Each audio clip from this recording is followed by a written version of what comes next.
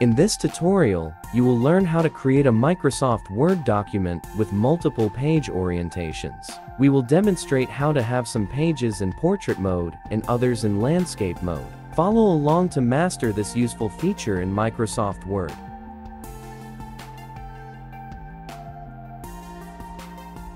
Step 1.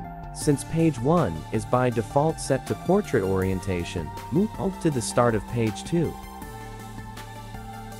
Step 2. To change page 2 to landscape orientation. Follow these steps. Go to the Layout tab in the ribbon at the top. Click on the small arrow in the bottom right corner of the Page Setup group.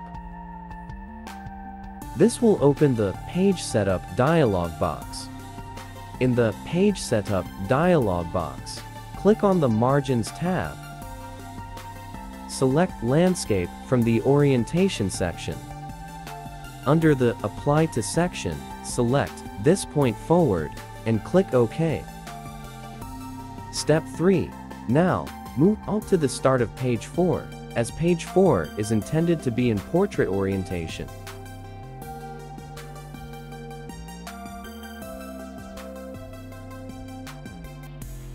Step 4.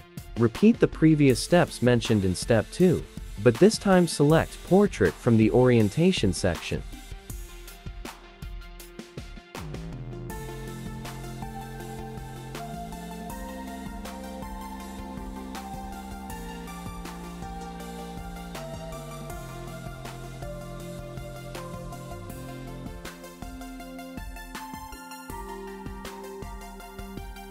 By following these steps, you can set the desired page orientations for page 2 and page 4, while keeping page 1 in its default portrait orientation.